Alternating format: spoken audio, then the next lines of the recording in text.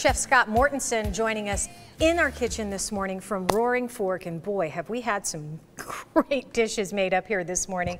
Thank you for sharing, by the way. You know, Absolutely. Sometimes restaurants don't necessarily like to share their secrets, but you made some honey jalapeno coleslaw earlier, which was insane. By the way, we have the recipes on our website, sonoranliving.com.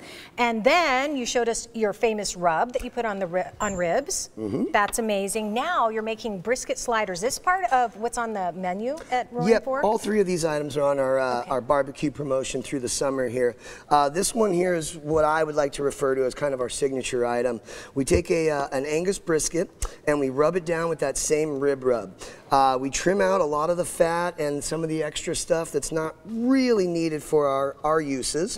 And then what we do is we smoke it for about 6 hours. And you can see how there's a line of what we like to call a bark. It's basically like where the smoke has penetrated the meat and really kind of seared it and kind of made sure that all that flavor stays inside.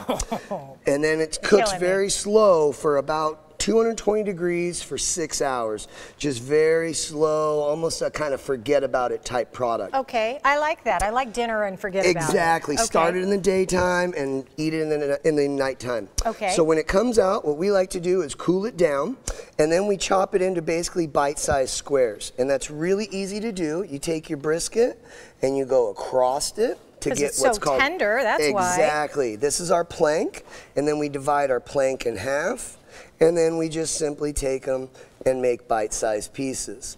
So now that we have our bite-sized pieces, we'll move over to our sauce pot. Ooh, now what do you have in here with the meat? This is a barbecue sauce? This is our house barbecue Dr. Pepper barbecue sauce. Oh, I love Dr. Pepper barbecue sauce. It's an old cowboy recipe My mom used to do that. really does well with the smoke. So all we really do here is we add the barbecue sauce to the brisket and we simmer it till it's about 160 degrees.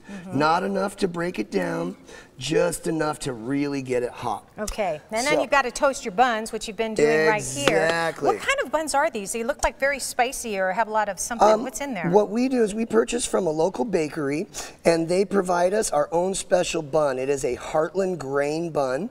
It has mustard seeds, poppy seeds, flax seed, all the good seeds for you. They're good for you. Yeah, so while you're indulging in the badness, you can still feel a little healthy about it. I'm all good. Right. I'm all good. I don't care how bad it is. Okay, load those babies up. So we've toasted them in a cast iron pan with a little butter. Where's Susan Casper? I can't believe she's not waiting on the sidelines here. Don't worry. What we generally do is take a slotted spoon and we just slide that on there.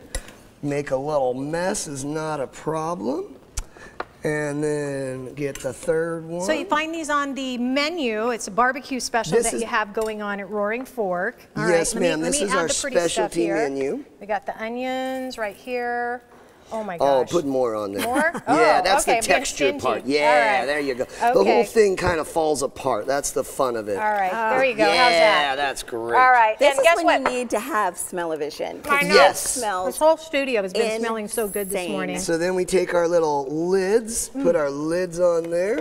Scott, and you we are brisket ready. You're amazing. Again, the recipe's on the website, sonoranliving.com. Chef Scott Mortensen from Roaring Fork, thank you for sharing. My pleasure.